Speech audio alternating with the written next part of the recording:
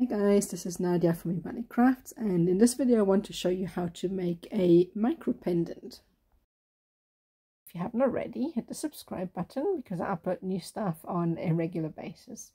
I quite often make kits and PDF tutorials for the videos I put up on here, and I'll pop a link in the description below. I also have all sorts of gemstones, square and half round wires, some beads and all sorts of other goodies on my website, so take a gander over and see if there's anything you fancy. Last but not least, come and join us in our wire wrappers and metalsmiths group on Facebook. I'll also pop a link below. Right, let's get started. Right, so we're going to take our wire and straighten it out a bit. We're going to fold it in half like so. We're going to be creating a V shape. So just fold it in, and the same on the other side. I'm going to make it just big enough so it can actually hold the round gemstone like so. So obviously you don't want it too wide, so we're just going to bend up the bail. To do the same on the other side, so just try and line it up obviously when you put the bend in.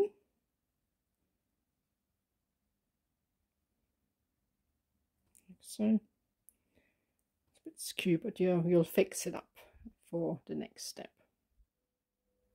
So it doesn't fall through, so you've just got enough space so you can actually rest on the wires.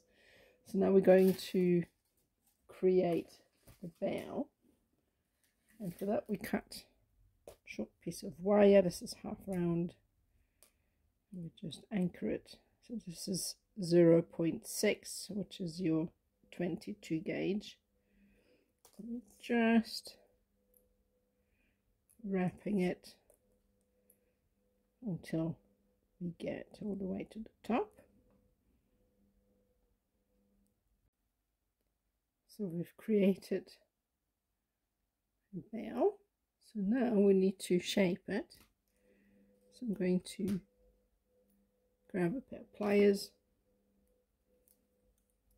decide which is going to be the front and which is the back.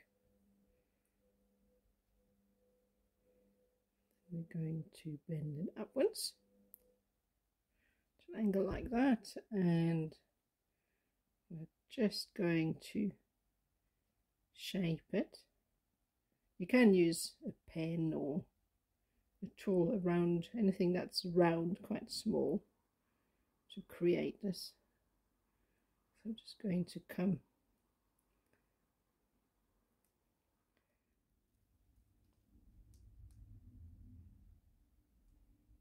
squeeze that shut, and we're going to be attaching these wires to the frame. It's quite small, so you might find it a little bit fiddly.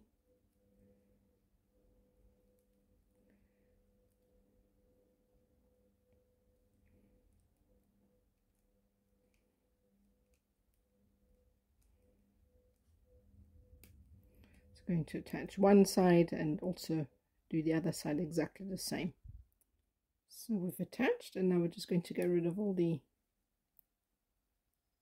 half round wires on the side.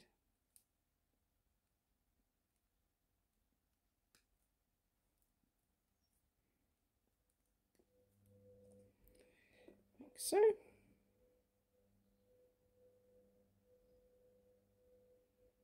Sorry, the last step for some reason didn't record.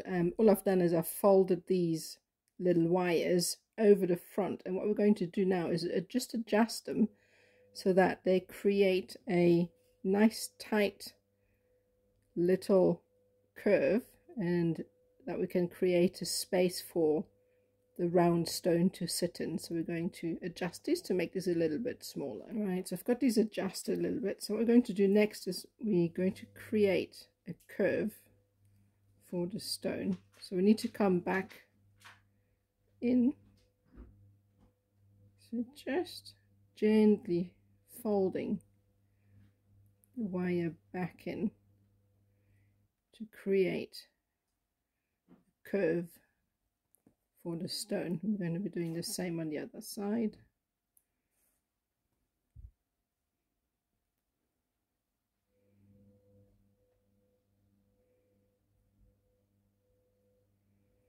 So just take your time with that. And if there's any nicks and marks in the wire, you can polish that out at a later stage. So just creating, obviously you want it to be tight enough so that it fits over the stone when we place the stone in it. So just arrange it so that it's nice and round. So arrange a little bit more. So we're going to bring this up a little bit because we're going to fold the legs through the middle like that. So just take your time with that and try not to twist and not to mark the wire if at all possible. It's going to pull that through, put your thumb over, and then we're going to be attaching this wire to the frame. So this is quite delicate obviously at this stage because it's so tiny. So just bring that round and obviously tighten that up a little bit so that the stone fits within the gap. We're going to be doing the same obviously with the other side. So feed that through like so, and just try as much as you can not to mark or twist the wire at this stage.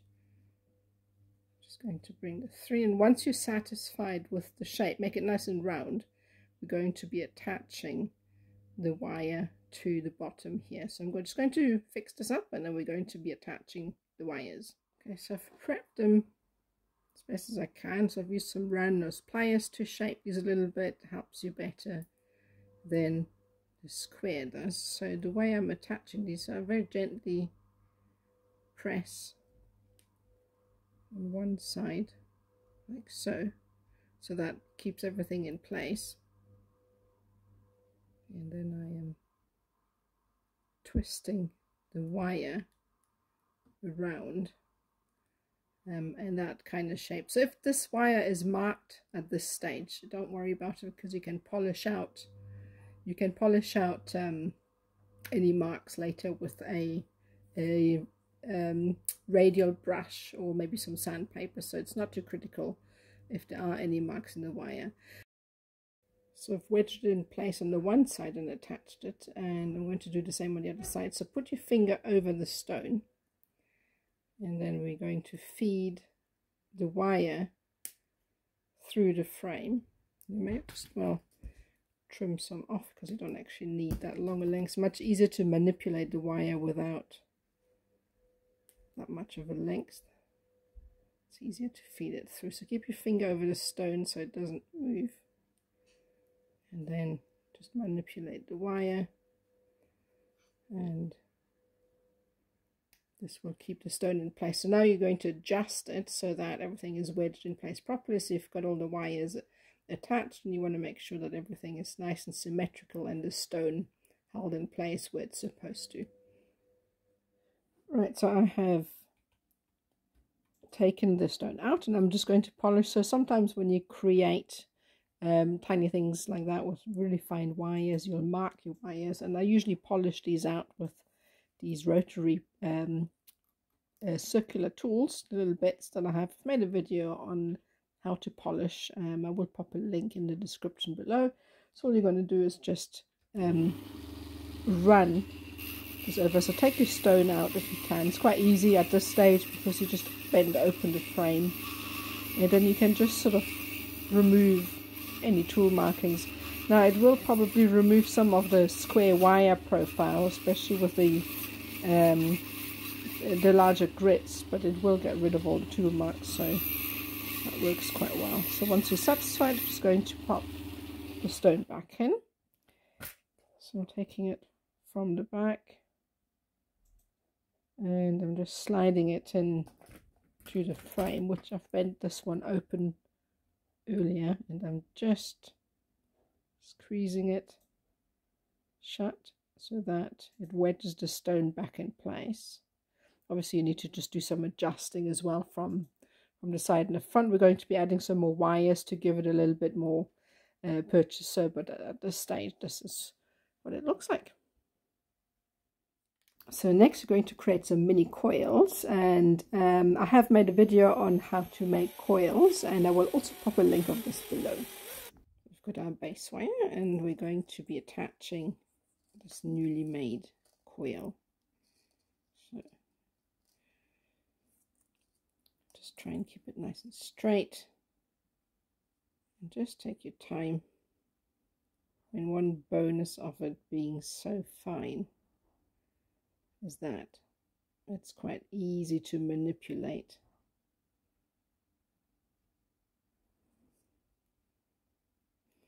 So just take your time.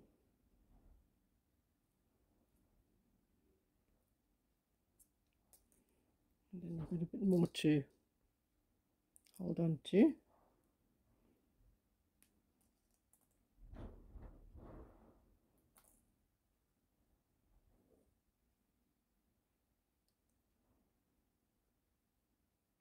So just continue until you've got it all wrapped up.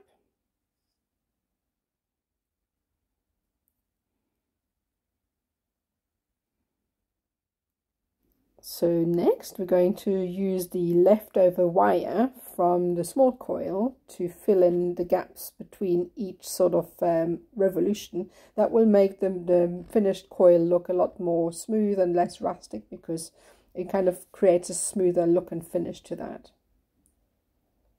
So create 2 identical coils. So we've got these tiny coils made, and now we're going to be attaching them to the pendants. I'm just going to feed it through the top here, and I'm going to place it as closely as I can to the top, and then we're going to bring it around and attach it to the frame somewhere at the bottom. I'm going to bring it round and then just give it a wrap or two and tighten that up like so. We're going to obviously be doing the same at the top and on the other side also. So next we're going to create a mini prong setting. I have made a video for this setting. I will pop a link to that below as well. I just like to keep my videos short-ish, so I tend to break them up into different sections, but there is a quick video following and also a link in the description. First we're going to create 5 small prongs, and we're going to be bending those prongs over using 2 pairs of pliers.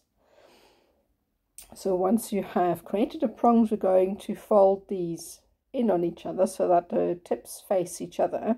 Once you're satisfied with that, we're going to be bending one leg around the other like so to tighten up the setting. Once you're done with that, we're going to open up the prong, and we're going to place a stone inside, tighten the prongs over the stone. Okay, so I'm going to add this, I think here, to the middle of the pendant, because it's nice and protected and it's quite delicate still, it's so small. So I'm going to put it just below, and then we're going to flip the pendant over, and we're going to find a place on the frame where you can attach left or right. So just find a place you can attach one side on the left and then the other on the right, and just make sure that they are securely attached, and pull it nice and tight. Alright, so I've attached the stone, and I'm going to put a bead, and I want to use these wires to go over the stone just to give it a little bit more stability. So I can get these 2 wires through, slide this on. We're going to fold this up and put these over the side just to give it some extra protection. We're going to be running these alongside the coils, so you can just place it over you want to bring it out the side here.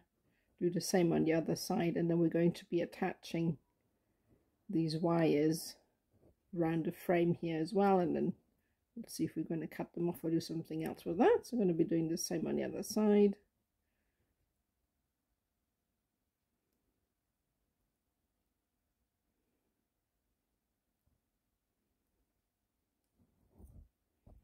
Feed this through.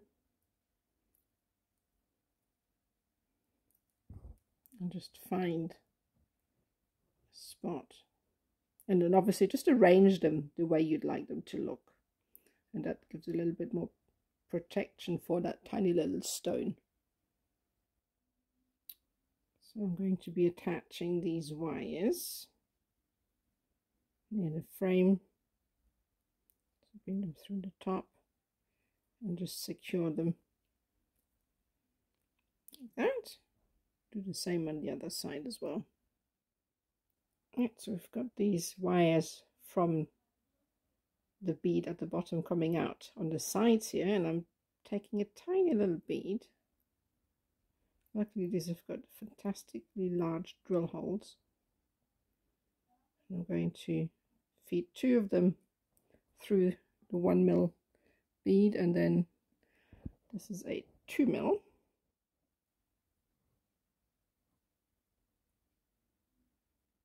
So I actually managed to break the wires coming from the back, so I've just tucked them away at the back. And what I've done here is I've just taken another piece of 0.4mm wire and I've wrapped it around the bail, and I've added 3 beads which I've pushed up all the way, and I'm going to bring these through the center here, and that will add a nice little accent to the pendant. So because I've broken the wires, I was able to attach the wires a little bit further up the top, so you can get a little bit more space in. So we're adding these, and obviously push them up and pull them through as much as we can, and obviously arrange them. They're a little bit arched here, so I'm just going to pull them through some more, and we're going to attach them again wherever you can find space at the back of the frame. Alright, so I've trimmed everything off, so we've got this leftover wire, so we just want to bring these round the front and attach them to the bail at the front, because I want to create some detail with those. So it's obviously take your time with that. Obviously it's tiny, and if you need to use your tools to help you. I think this wire is a little bit kinked here, that's why it's not making a nice circle. So I'm just going to have to adjust that in a minute, but this is basically what I want to do. So bring the other wire from the back, bring it round the front as well. We're just going to shape this going around the bail. So I'm going to feed this through the middle,